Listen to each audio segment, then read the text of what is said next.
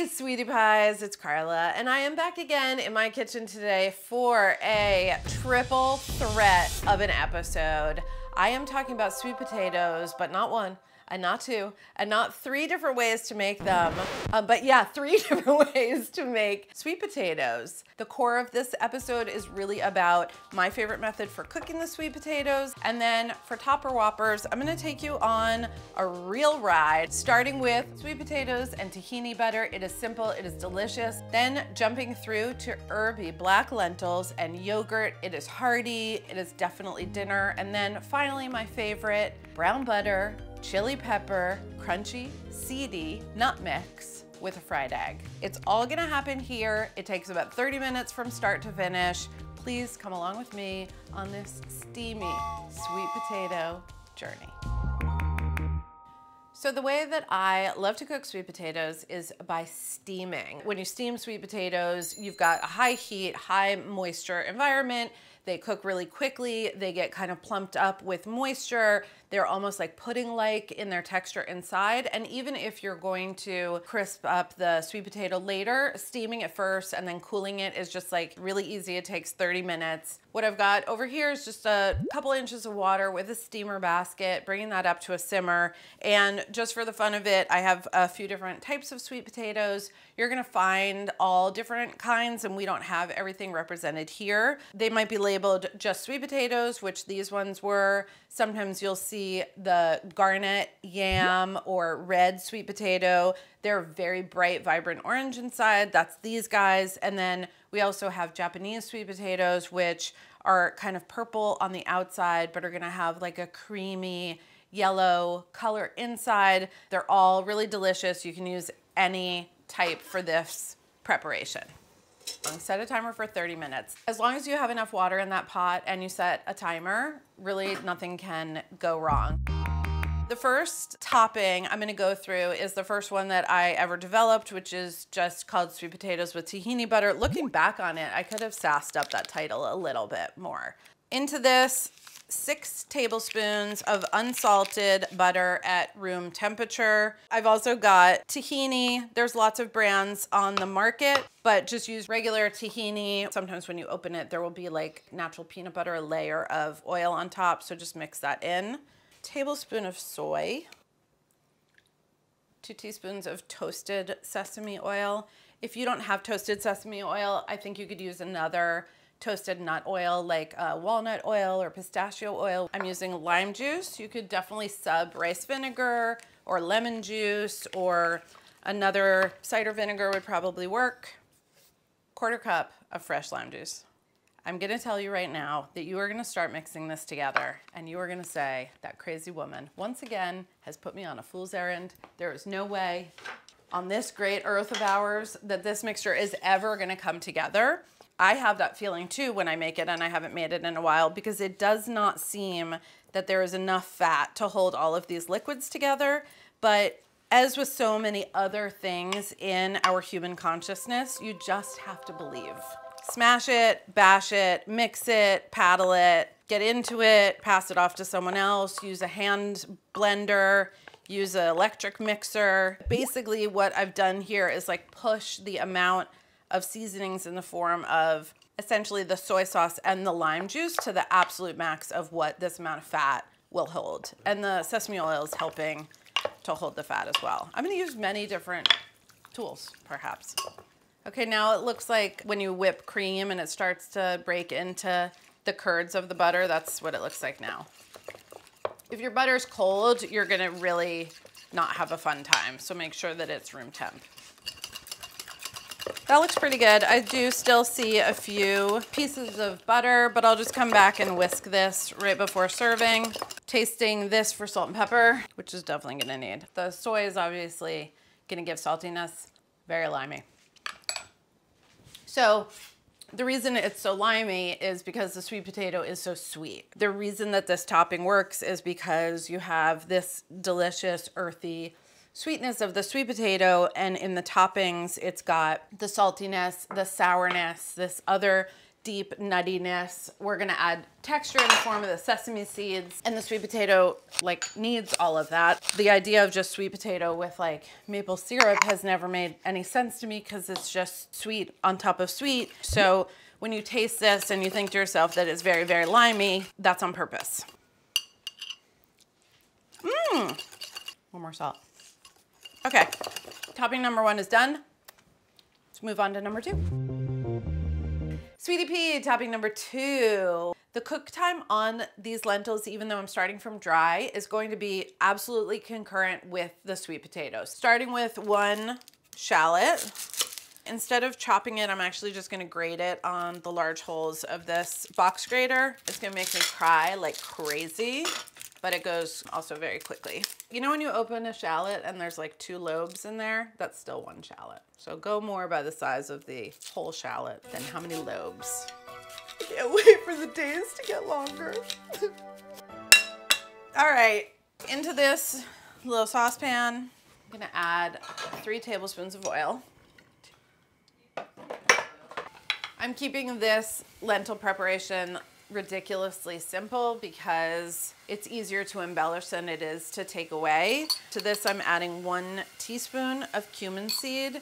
You could add turmeric to this. You could add tomato paste to this. Just see which spices you want to use up. This is not that much shallot, and I want it to go quickly because we're trying to make dinner in half an hour. So it's more of a little bit of a fry in oil until you start to see some browning.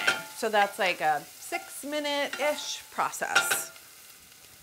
Shallots look great, took on color really fast. They're nice and shriveled. These are black beluga lentils. They are also sometimes sold as caviar lentils because they look like little beads of caviar. If you can't find black belugas, and I myself in a few different stops couldn't, use a small green French lentil, not a split pea. I want to coat the lentils with the oil, with the flavors of the shallot, with a little bit of that spice. And I'm adding 4 cups of water. The amount of water could fluctuate based on the kind of dimensions of your pan. This is covering by about 1.5 to 2 inches.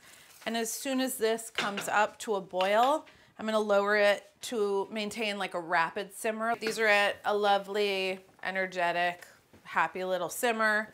I'm gonna let those go about 28-30 minutes. Getting going on the herby part of this situation, I'm essentially making a very simple salsa verde to go with the lentils and the sweet potato. So I've got tender herbs today. I've got cilantro, I've got dill, and I have a handful of chives. And I'm gonna cut this fairly finely, I guess. Whatever you're feeling in the moment. I'm also chopping the thin part of the stems on the cilantro and on the dill because it's really tasty and it has a nice little crunch and there's no reason not to use it. I'm gonna use the zest and the juice of this lemon.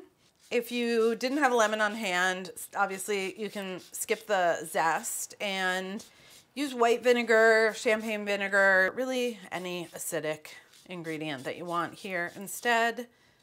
So similar to the tahini butter, this topping is engineered to really contrast the sweet potato. And then you've got these delicious hearty lentils. So to me, this one is like fully 100% an amazing vegetarian full meal.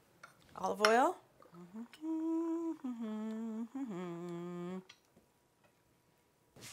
Salt and pepper. If you wanted to add a pinch of chili flake, I think that would be really nice too. As this sits, the herbs, once they've been hit with that lemon juice and the olive oil, they're going to shrink and they're going to release a lot of their liquid, and the flavors are going to marry in a really nice way too. Very bright, nice and acidic. I think it's good to go. All right, these look great. They've absorbed and evaporated, you know, good amount of the water, but they're still covered.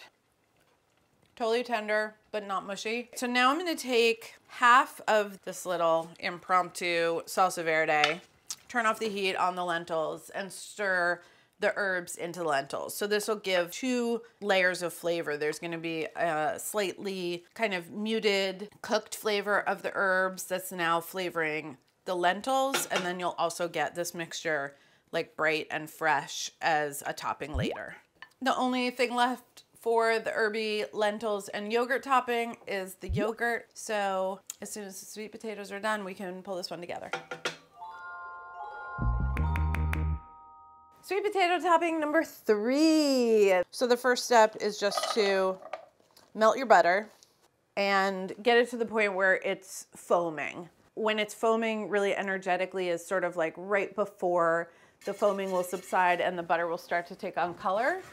All right, so this is that nice foaming stage. At this point, I am adding sliced scallions, lots, and a bunch of sliced garlic as well. And I want to cook these two together until the garlic becomes translucent, starting to turn light golden brown, starting to see a little bit of color on the scallions as well. It smells incredible, like that flavor of onion frying in butter, the flavor of garlic frying in butter. Quite intoxicating.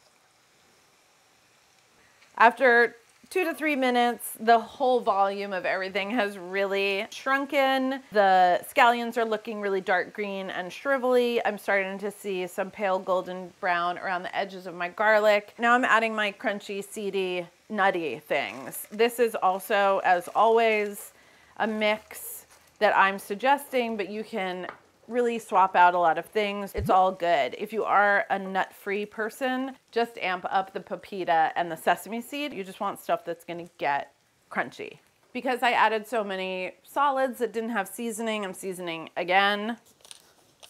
And things start to move faster now. So the arc is like slowly gaining heat, and then you're gonna hit whatever magical temperature and really see that temperature spike. Now I'm adding my gochugaru.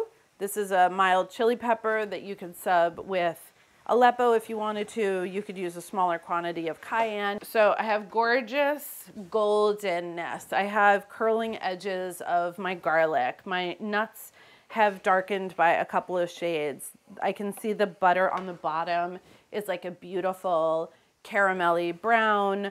I've got a little bit of sugar and I'm gonna mix it with black vinegar.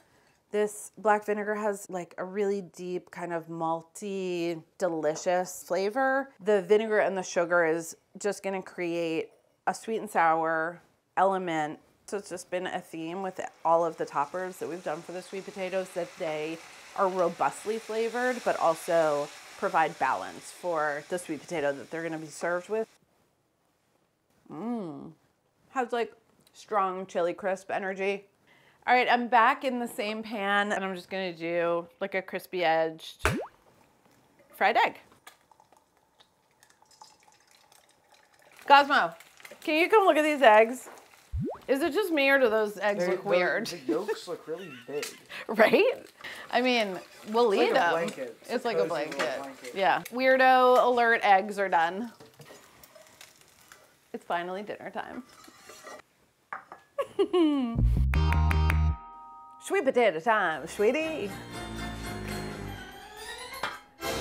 Woo! Easy way to test is with a cake tester. You want to go in and meet absolutely no resistance. Then the way that I like to do it is just split these open and you just can pinch them. The skin kind of peels right back. If you need to, use a fork or a spoon and just kind of get in there. I eat the skin, but I eat the skin of a lot of things. But this way, the skin's on the bottom and you'll just be scooping off the top. The color on this one is totally incredible. And then the texture is like a sweet potato pudding. I'm gonna put tahini butter on this guy. And with the tahini butter, this is not like you're doing a little cracker schmear. The tahini butter is the sauce. So, you know, smear it on there. And for this one, lots of sesame seeds. You need a little bit of that crunch because that's really the only texture. And then even though the butter itself was very limey, I really recommend serving with more lime squeezed over the top. It just like brings everything back to life. That's sweet potato and tahini butter. All right, now we've got herby lentils and yogurt. If the lentils still have some sauciness of their cooking liquid, just serve them with a slotted spoon. And so the reserved little herby mixture that I made, dollops, Get it everywhere, get it down the sides, and then some yogurt. This is Greek yogurt. You could use any kind of yogurt, but I think the little bit of cooling, like tanging dairy is really, really yummy. And then finally, you've got all of that crunch mixing in with the like really tender, silky texture of the sweet potato. And then I'm gonna pop the prettiest egg right on top. A couple of these, a couple of those. Sweetie peas, 1, 2, 3. Which one will you choose tonight? This could be Monday, Wednesday, Friday. All right, this is my old friend, Tahini Butter. Give me a break. I just like it when the things that I said before end up being true, like the bright liminess, the butteriness, and then that really delicious like burnt carrot flavor of the sweet potato are amazing together. It's great, no notes. Perhaps the hardiest of the three. Lentils, herbs, yogurt. This is one of my favorite types of sweet potatoes, the Japanese sweet potato. I'm gonna get everything, a dollop, the herbs. It's surprising how much texture you get from the lentil and the herbs themselves. This is like an absolutely impeccable combination, if I must say so myself. I'm going back for a second bite. Love you so much. Delish. Wow.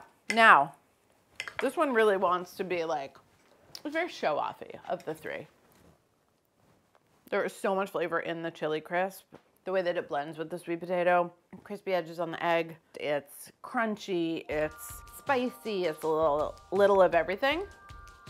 Ridiculous. Choice 1, choice 2, choice 3. You cannot lose when every single choice is amazing. If these were all contestants on the dating show, you could choose any one. You would go home happy. If you ended up with all three somehow on a rotation, your life would be full and fantastic. And you're just like winning, 300%, 200%, 300, 400, 500. So I hope this makes sweet potatoes exciting, tantalizing, and delicious for you forever.